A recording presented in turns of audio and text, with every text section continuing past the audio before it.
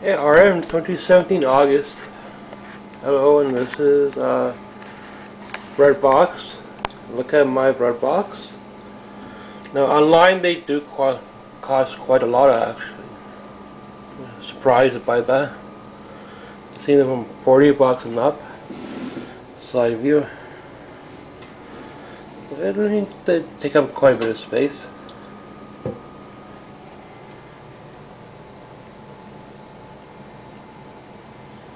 Let's see if they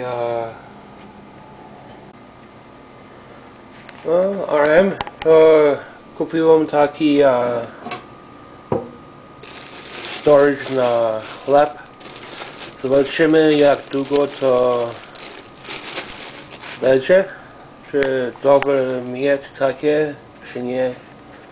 Zawsze babcie miały, a rodzice, nie wiem, nie miały to. Zobaczymy, jak to będzie dla mnie. Może będzie dobre. To byle jaki chleb można chyba trzymać. Świeży albo zrobiony z maszyną taki chleb. Co bedze jest, chyba nie trzeba begi. Ale zobaczymy jak długo to będzie na chleb.